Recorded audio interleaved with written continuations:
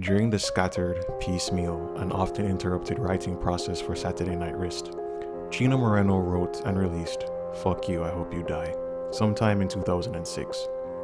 It never made the album, it wasn't in the leaked demos either. It was actually hiding in plain sight as a track uploaded to Deftones' MySpace page. The track reflects Chino's gloomy and perhaps even depressed state of mind at that time, given the challenges in his family and band. But as we now know, Saturday Night Wrist was eventually released on Halloween 2006. The band's drug abuse, divorces, and disarray were over. Even when they were on tour, the band was ready to actually start writing new material. Chino spoke to Blabbermouth in September 2007, saying, "Our working relationship is better than it's ever been before. As a result, everything has improved. Our friendships and our lives. We're all really happy now. The dark days were over."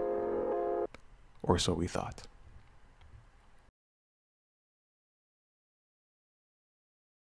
It is and was unusual for Deftones to write while on tour. It wasn't completely unheard of, but it had almost become a ritual for the Sacramento boys to head back to their studio, The Spot, to write and record before they headed to a more established recording studio for that polished finish.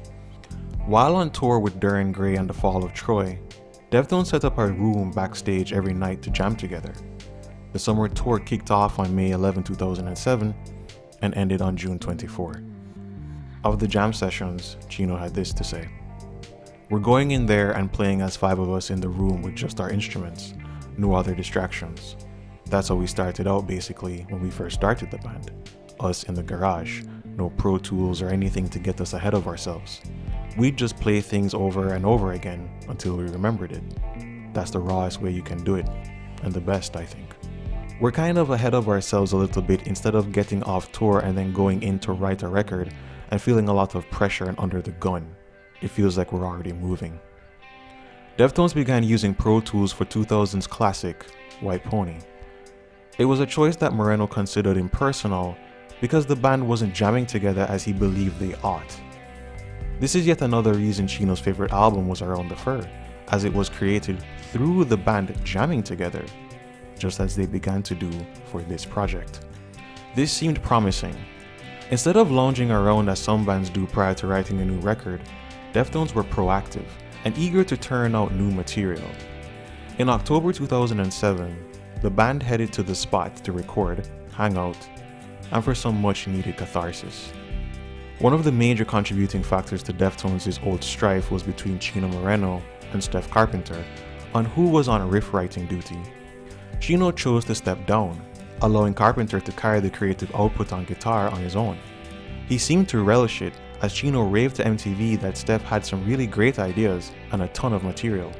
Clearly the creative juices were flowing, so much so that during the month of October 2007, the band had a little over a half of an album's worth of music done, with the next half assumed to be completed by the end of 2007. In January 2008, Kerrang met up with Moreno, where he revealed the working title for the new project slated for a late 2008 release, Eros. Along with the speed at which the music was being written, the lyrics for Eros were also coming in abnormally fast, thanks to the recapturing of the old synergy by playing together. Drummer Abe Cunningham said of Eros that the name came from their time touring Germany. "When we first started touring Europe a lot, many years ago, we would always be going through Germany. We'd be in our hotel rooms, and for a lack of many channels, there'd always be some sort of German porn, and they would always say, Eros. It was just kind of funny, and it's been a joke for years." Of Eros, Chino said the sound was probably the most unorthodox work they had ever produced. He also said some songs had that good old "fuck you, I hope you die" aggression. And he also said that it was weird with a lot of atmosphere and soundscaping. Cunningham said the album had a pretty lush production with jarring knife in your neck parts, but with floating on clouds beautiful things too. So yeah, definitely sounds like a Deftones album. Probably the only thing that was different was Abe's revelation that the songs were to be named after strippers. Destiny was one track with such a name. This then leads us to April 14, 2008. The reported beginning of the official studio work with Terry Date to make it sound great, and engineer Scott Olson, who famously played alongside Alice in Chains in their iconic MTV Unplugged show in 1996. Terry came in a week early to listen to what the band had cooked up and to do some pre-production work. However, according to turntablist Frank Delgado, recording may not have started until the last week in April, because on May 8, 2008, he said to Blabbermouth, "We're well into our first week of recording for the new record. Along with the writing, major revamping has got into the spot, and from the sounds of it, it's definitely paying off. All of this work has allowed us to do what we've wanted for the longest time. Record a record at our pace, on our time, on our dime. Feels so good to be back with Terry and Scotty. Spirits are high, and so is Steph. We're on our way to making the best Deftones record yet." Oh boy. On July 30th, Cunningham shared that Deftones were almost finished tracking the new album before they headed to Date's studio in Seattle. But after some time in the studio, Deftones got busy spreading the gospel of the Greek God of Love. On September 18, 2008, Deftones played Melanie at Spaceland in Silver Lake, California, and again on September 19 in Ventura, California. September 20, however, was an interesting day. The Tones were back in Arizona and linked up with Max Cavalera, who joined the band on stage to perform Head Up as their closer. Deftones and Arizona seemed to have a sordid history due to incidents prior to this performance. But unfortunately, this was the last time Chi Cheng would play live. On November 3, 2008, Chi Cheng, along with his sister May, were traveling from Santa Clara, California, after attending their late brother's memorial. The Cheng's vehicle, which was going 60 miles per hour, hit another car and flipped 3 times. May received minor injuries, but Chi, who unfortunately wasn't wearing his seatbelt, was ejected from the vehicle. May rushed to her brother's side and held his head before 2 off-duty paramedics arrived on the scene to help. They inserted a tube into Chi's throat, which allowed him to breathe and preserved his life before an ambulance arrived. For new and longtime fans who may want the specificities about this time, forgive me. I don't wish to put you or myself through the sordid and messy details. Suffice it to say, Chi was semi-comatose and contested numerous medical issues and surgical operations before a heart attack took him away from us on April 13, 2013, despite showing signs of improvement over the 4.5 years, thanks in large part to experimental medicine and the love of his family, friends, and fans. Some of the beautiful things that came out of this harrowing situation was the One Love for Chi website, where fans could donate to help with hospital fees and read about his status and progress from his family. It is because of these and other donations from benefit concerts, artwork, and compilations that Chi was able to eventually become semi-conscious and could even move his legs and hands and follow people with his eyes. He even managed to say some words. Buckle Up for Chi was founded to spread awareness on the efficacy of seatbelt usage, and Fieldy from Korn, along with more of Chi's friends and colleagues, recorded A Song for Chi, which also raked in funds for his recovery.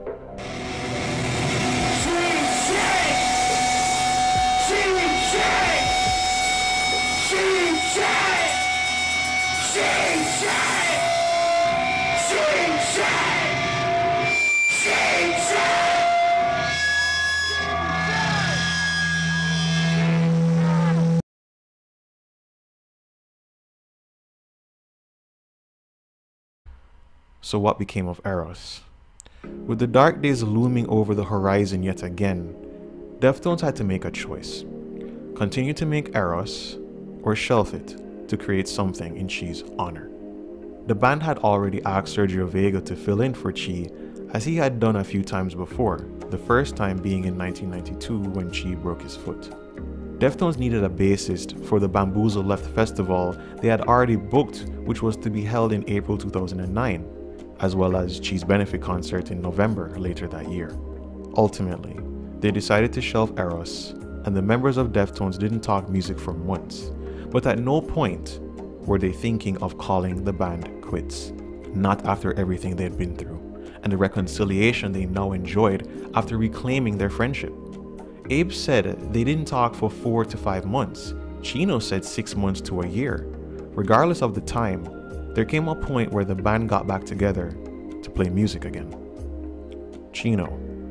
We were sitting down and it was weird because all of our gear was set up like Chi's bass. Everything was set up in a circle. That room was exactly the way we left it when we were working last. We started talking. We spent probably about an hour or two just sitting there talking about Chi, telling stories from our first days meeting him to where we were at that moment. At that point, instead of taking the conversation over to, so what do you want to do now?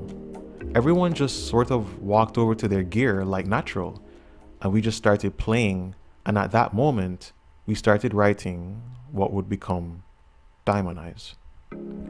Abe said the first song they wrote for that album became what we now know as Royal.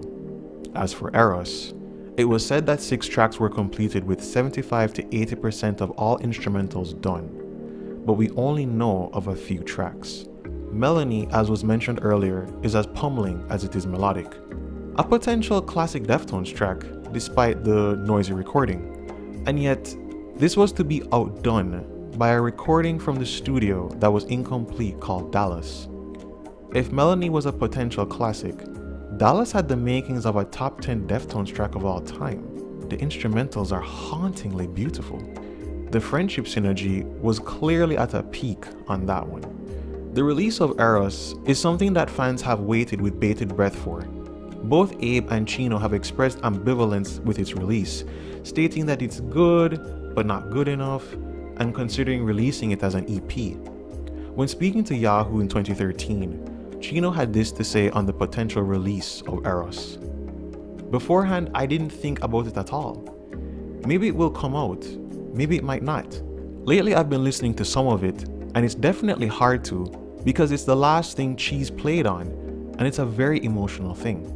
But there's really beautiful things on that record.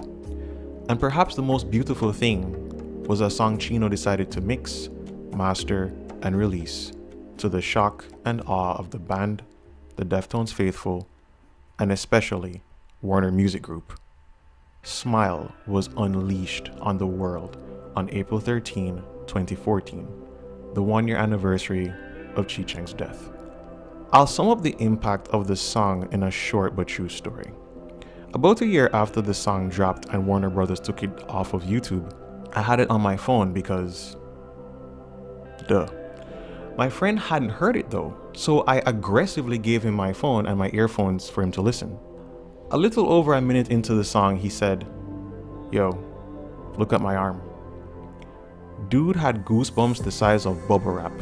The bass line in the pre-chorus is one of the sickest I've ever heard on any track in any genre of any lifetime I have ever lived.